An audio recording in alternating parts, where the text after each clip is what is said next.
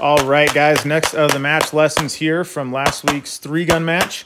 This one is on understanding what bullet impacts do to your field of view. So this stage started off with a unloaded start. You came in here and the targets that you shot from this position were these 2 pieces of really close paper stacked with a no-shoot in the middle. So a lot of people got caught off not knowing their offset there. And then you can see the 2 clay pigeons in the back on the right at somewhere between, I'd say like 23, 25 yards, and the 2 white pieces of paper with the pistol target stacked between them.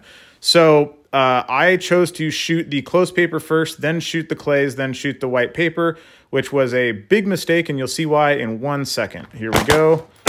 Now, I shot the close paper shooting down into the dirt, and when I squared up to shoot the clay pigeons in the back, you can see what my field of view of these clay pigeons looked like. So that led to 2 misses. Here they are. And then the field of view cleared up a little bit. I could see them, and then I made my 2 shots. And then I'm still kind of shooting that white piece of paper in, you know, quite a bit of haze back there.